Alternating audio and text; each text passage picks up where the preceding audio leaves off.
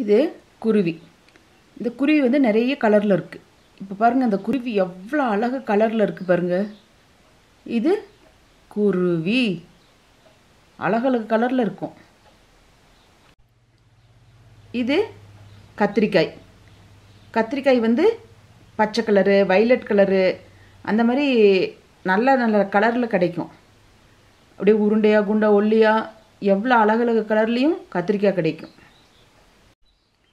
இது டாங்கி. டாங்கி எப்படி இருக்குது பாருங்கள்.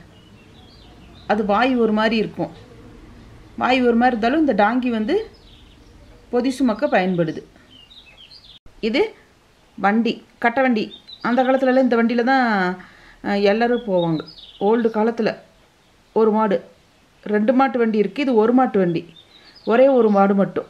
முதல்ல மாடே இல்லாத காலத்தில் மனிதர்கள் தான் இதை இழுத்துட்டு போவாங்க. ராஜாராணி தூக்கிட்டு போகிற மாதிரி. அதுக்கப்புறம் ஒரே ஒரு மாடு, குதிரை இந்த மாதிரிலாம் வருங்களா, அப்படி போவையில் இதுக்குள்ளே குதிரையோ மாடோ ஏதோ கட்டி போகலாம்.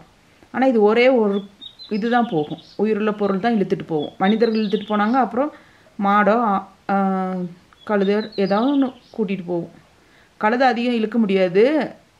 மாடு அல்லது குதிரை வண்டி இதில் தான் கல்யாணம்லாம். ஆனால் புது பெண் மாப்பிள்ளையெல்லாம் போவாங்க அந்த காலத்தில்.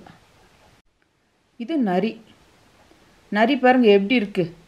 அப்படியே நரி இதை நம்மளெல்லாம் கடிச்சிடும். அதனால் இதுகிட்ட நம்ம அதிகம் போகிறதில்ல. நரிங்கிறது அது காட்டில் அப்படியே அங்கங்கே சுற்றிக்கிட்டு எங்கேயாவது இருக்கும்.